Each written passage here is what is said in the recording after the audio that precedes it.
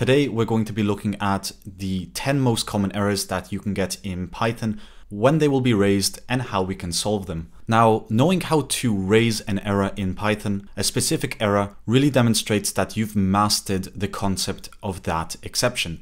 And this is important because one day when you will run into that exception again, you will know exactly how to solve it.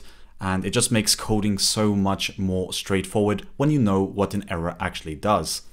So the first error that we're going to cover today is the attribute error.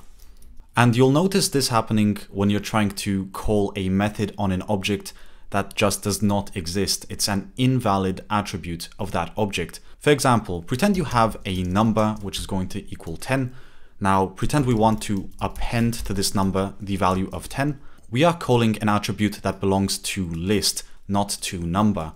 And if we try to run this, we will get the attribute error because the int object has no attribute of append.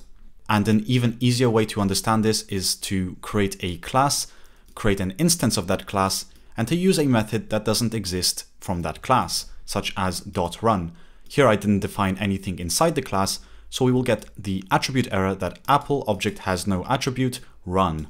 Number 2, assertion error. And this is one of the easiest errors to understand because we are manually creating it. So for example, if we have some Boolean that says has connection, and we're going to set this Boolean to false, but in the program we want to assert that this connection is true because without the connection the program shouldn't work. So here we can type in assert has connection, and if there's no connection, we're just going to type in no connection as the error message. So right here we're asserting that there is a connection. We're trying to make sure that there is an internet connection.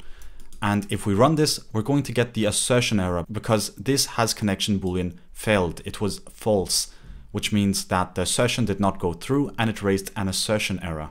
Number 3, import error. In Python, you're probably familiar with the concept of installing packages. You type pip install, you can say something such as pillow, and it's going to install that package. And then you can refer to it when you try to import something such as import pillow, or here it would be import pill. And this is fine because we have this package. But what if we try to import something that doesn't exist, such as import subscribe? If we try to use subscribe, we can reference it and we can do some stuff with it, such as subscribe append, and that's going to be valid Python code. But when we run this, we're going to get the module not found error. There's no module named subscribe. And most code editors will warn you that you're trying to import something that cannot be found, which is great, but some might not. Some might just have a squiggly line that says, hey, there's something suspicious about this import, check it out. And it's probably because you've not imported that module. Number 4, syntax error.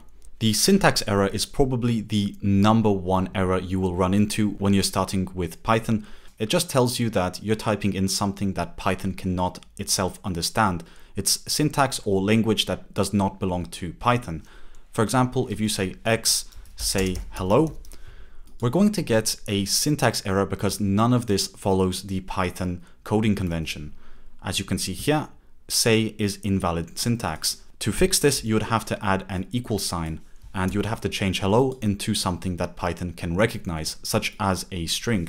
And as soon as you run that, it will run perfectly fine.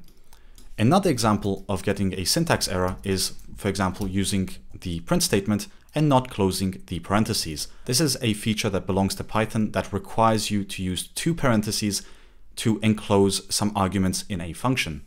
Another example would be to create a function without using the colon. You can still do stuff in here, or we can actually just type in pass, but it will give us the syntax error that it expected the colon for that function to be recognized. So insert that colon and you'll get rid of the syntax error. And this is also valid with keywords. You need to make sure that you're naming things correctly, or else Python will not understand what you're trying to do. Number 5, type error. A type error is an error that informs us that we're trying to perform some sort of operation that just does not make sense because the types are not compatible.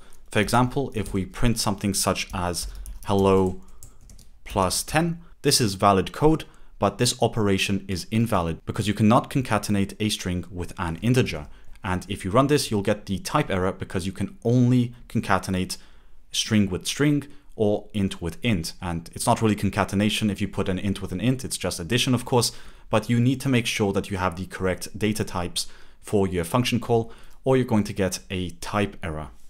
If you're enjoying this video so far, please do remember to leave a like. It helps me understand how well the video is doing, so I can then make more videos similar to this one, or whether I should try working with a different topic. But let's get back to the video. So for error number 6, we have index error, and this has to do with lists. So if we have a list of numbers, for example, and here we type in 1, 2, 3, and we try to access one of these numbers, let's say at the index of 10, we're going to get an index error because we're trying to access an element that does not exist. It is out of this list, which only has 3 elements. So the max we can do inside here is try to get the second element. And the same thing goes for tuples and for anything that you can actually grab an item by index. So here if we try to grab an element at the index of 10, we're going to get another index error. Number 7, name error. A name error is raised when a variable name is not found in the global or the local scope. So for example, if you try to do something such as def do something, and here all you do is say x equals 10, and later on you try to print x, we're going to get a name error because x could not be found in the global scope. It will work inside here, of course, because we have x inside the do something function. But if you have a variable that has not been defined and you try to use it, you're going to get this name error. So we can't just print hello just like that because that name has not been defined. Number 8, recursion error. Suppose you have a function and you try to do some recursion in there. If you end up trying to attempt a recursion without any limits, there is going to be a maximum recursion depth that is associated with your computer, which you might have to increase the limits for. And if you don't, you are going to run into this recursion error as stated down here. Recursion error, maximum recursion depth exceeded.